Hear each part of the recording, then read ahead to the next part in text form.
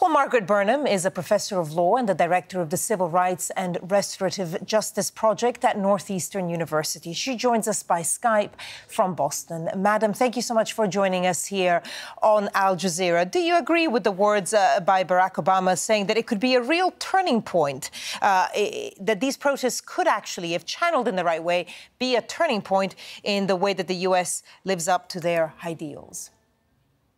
Thank you very much, Barbara, and thank you for having me. I certainly agree with President Obama that this could be a turning point. Where I would differ from him, though, is the nature of the turn that has to be made, the kind of pivot that has to be made in order to ensure non-repetition of the kind of police behavior, the police killings and murders that we've recently seen in the United States. President Obama talks about reform. We've tried reform. We've tried to reform the police department. We've tried to rein in the police department, to hold the police accountable. And those measures thus far have not worked. We need a true transition in the United States. We need a true pivot, a true correction, a true movement to a different reality for all U.S. citizens, and particularly for those of us who are African American. And that requires a very, very deep, fundamental change, not just reform.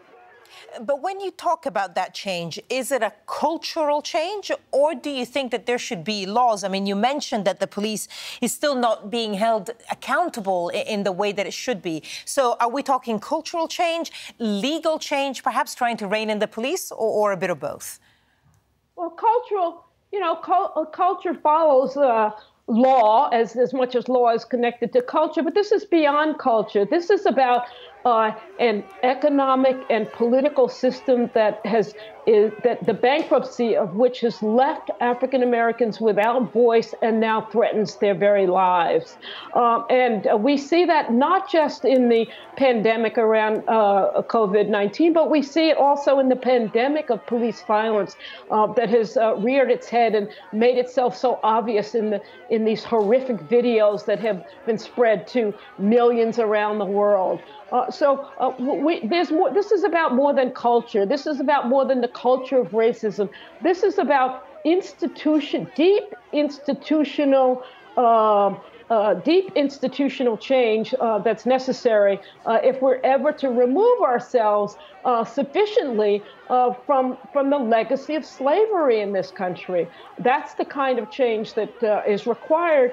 And the people who are in the street, the young people who are in the street, question whether ordinary politics, going back to the norm of ordinary politics in this country, can actually get us to where we have to be. And that's the persistence. That's why those demonstrations are so persistent and will continue to persist until our leadership provides another way. Of course, a lot of people would argue that what we've seen in the United States for almost the past 4 years has not been ordinary politics, that there's a man in the White House who is particularly divisive, and we can see the protests outside the White House right now. Do you think that perhaps his presence might itself give momentum to this change you're talking about?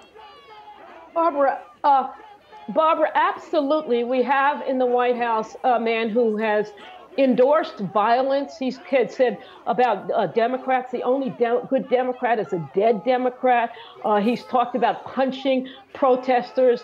When we had the massacre in Charlottesville, he said there were good people on both sides. He said that he's endorsed statements that immigrants should be shot.